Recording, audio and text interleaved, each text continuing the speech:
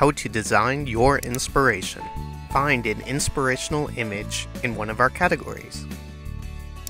Peruse our spectacular photography and select an image. Then select your size. Now customize your artwork. Click here to personalize your quote and message.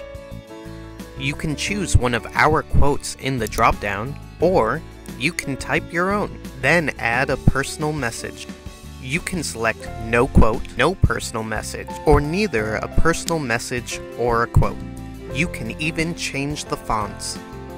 After you're done personalizing, you can then select your frame, pick a mat, and choose a font and background color. Click to review your design. You've just designed your inspiration.